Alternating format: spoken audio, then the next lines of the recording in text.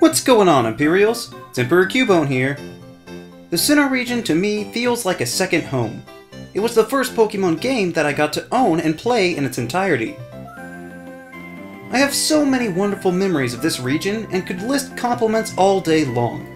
But even with the rose red tinted glasses on, I can still tell that there are some problems with the region. So, here are my top 6 Pokémon problems with the Sinnoh region. Number 6. Cutoffs. Every game has roadblocks at certain points to keep you from going too far before you're ready. This usually results in cut trees or smashable rocks in your path that can be overcome with the next gym badge. But by the 4th generation, the developers must have been sitting in their boardroom thinking that was getting tired and wanted to spice things up. Unfortunately, I think I would have rather had the traditional obstacles, because then at least I would have known what to do. It starts off pretty well with Jubilife having a surf spot and a rocky cave preventing you from going too far. But once you get to Oreburgh, there's a tiny stupid ramp that you can't use. Even if you try and get more speed, you just slide back down.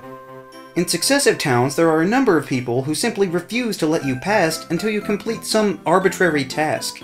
One of the worst happens above Salacian Town, where there's a herd of Psyduck standing in your path, too confused to move. What is this? What are you supposed to do? Can you battle them? Not only is this roadblock strange, but also bewildering. Having never encountered this sort of thing, I have no idea how I'm supposed to get around it.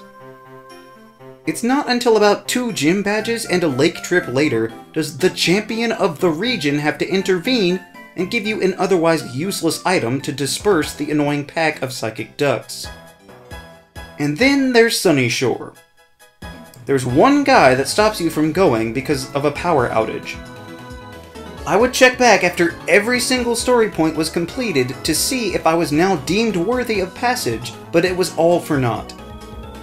I even tried looking for a spare part for the power plant or something like you do in Kanto. Only once I had climbed to the top of the highest mountain in the region and fought the embodiment of time itself was I able to visit the dumb tourist trap. And when I got there, I saw that they had solar panels for roads!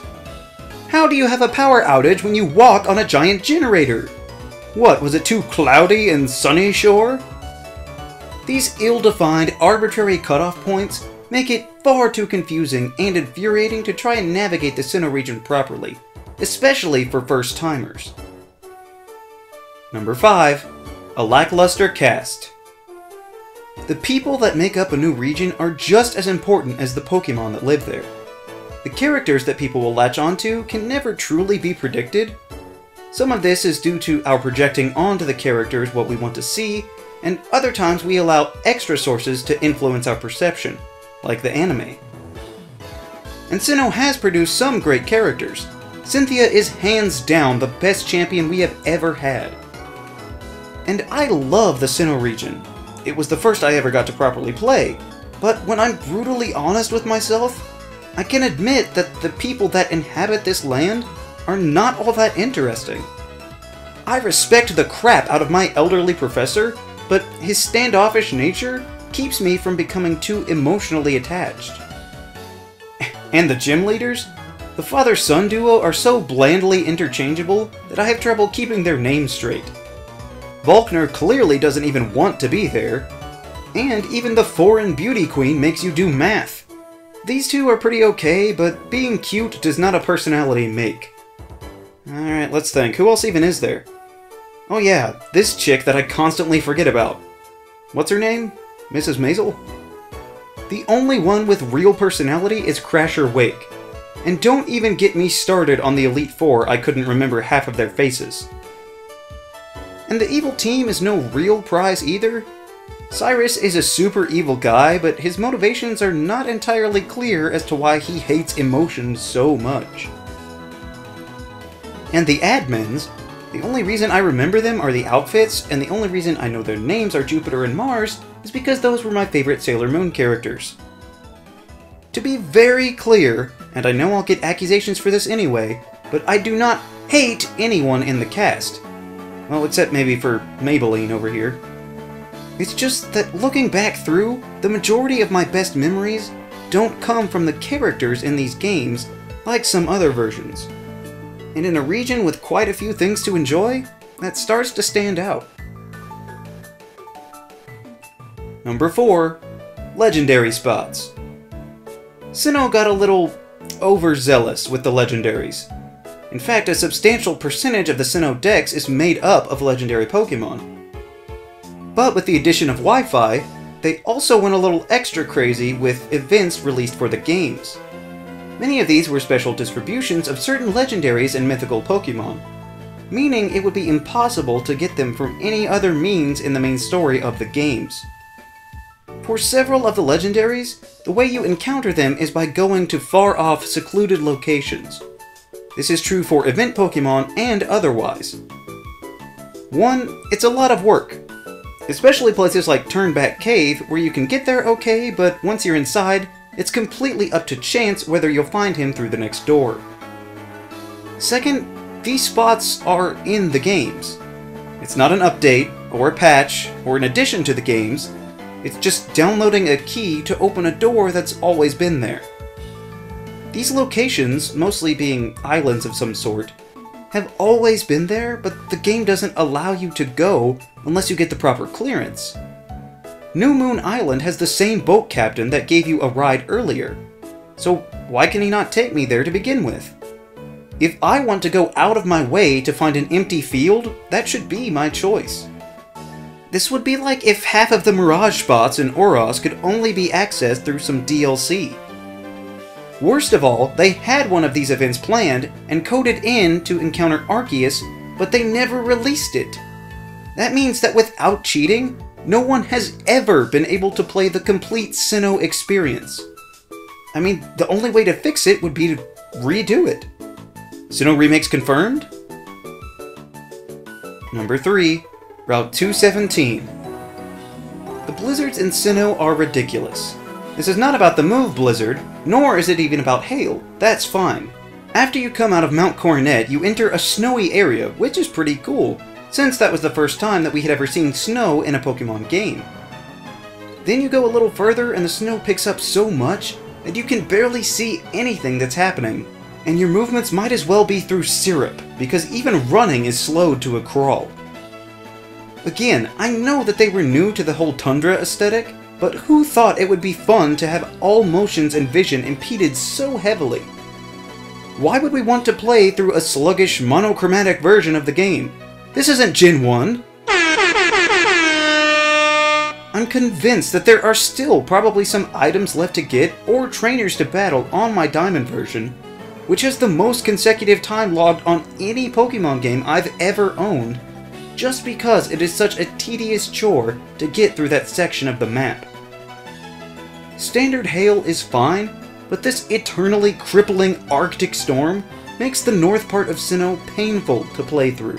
No other weather conditions have ever been so debilitating that they hinder basic gameplay. Well, almost no other. Number 2. An utter lack of diversity. The key to a solid Pokémon team is diversification.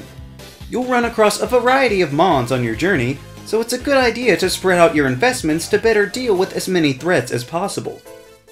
This can be especially difficult in the beginning stages of the game, but it usually gets better as time goes on. Usually.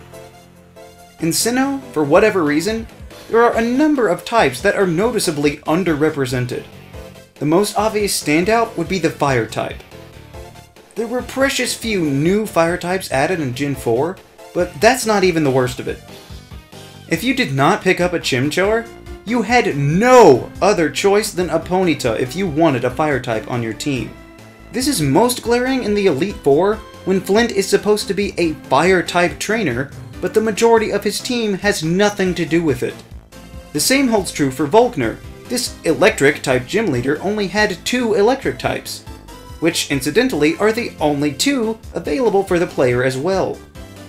If for some reason you didn't like Luxray, you had the choice of Raichu, or wait until the end of the game for Rotom. And without the Grass-type starter, you have 2 choices, but really only 1 choice that's any good. The few remaining grass types in the dex are either crazy rare or too late in the game to matter. Did you know that Wormadam didn't even originally change types? I didn't. They did address this later in Platinum and broaden the region's dex a bit, but that's too little too late. So odds are that your Sinnoh Hall of Fame looks eerily similar to a lot of other people's. Number 1. A terrible ecosystem. South of Mount Coronet in Sinnoh is largely composed of wetlands. This was interesting since we had not quite seen that before in any previous region. When traversing the new terrain, the player would sink into the mud and encounter wild Pokémon like in regular grass. However, every so often the player would sink even further and get stuck. At first, I thought my game had broken, but once I jiggled the controls a bit, I was able to hop free. Once it happened a second time, I realized that it was not a glitch, but was in fact someone's intention to make the swamps more tedious than necessary. Who looks at a game and says, "You know what's fun? Getting stuck!"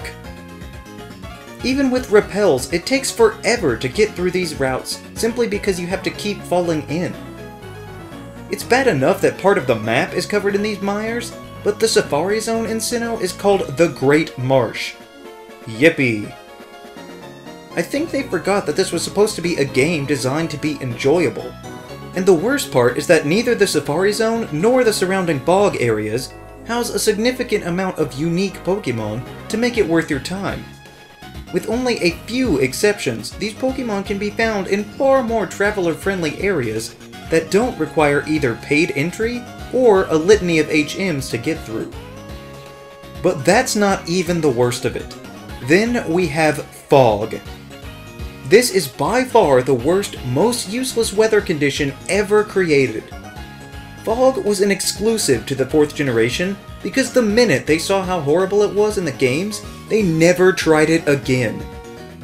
The only purpose that fog has is to hide things slightly out of frame in the overworld and to make Pokemon moves miss in battle. That's it. No types or moves get any sort of buff from it. All it does is drag out battles far past the point of being fun because you just can't hit a stupid knockdown. They invented a whole HM just for this feature, but unlike others like Surf or Rock Smash that are actual moves, Defog does no damage whatsoever. That means you either have to lump someone with a useless move for the majority of the game, or suffer through the rage-inducing inaccuracies of the fog. For me, it was mostly the latter. My Staraptor with Aerial Ace quickly became my very good friend when approaching the fog. Needless to say, everyone hated this feature and they promptly removed it from any other games. Meaning if they didn't make Defog do something else, it would literally be a useless move. So at least it gets rid of hazards now, but that's annoying on its own. I don't know how this place has more problems with the weather than the region with the constantly battling weather trio, but somehow they do. Fog doesn't make you a better trainer in any way. It doesn't make you think outside the box, it doesn't increase your bond with your Pokemon. All it does is decide to create massive annoyances in random spots in the story. Unsurprisingly, these types of environments have never returned in any successive Pokemon games, and I cringe to think of how they might handle it in the inevitable remakes. I honestly wouldn't be surprised if fog is a reason that some people put down these games and never picked them back up. And if anything can make someone stop playing altogether, it is a major problem. So, those are my top 6 Pokemon problems with the Sinnoh region.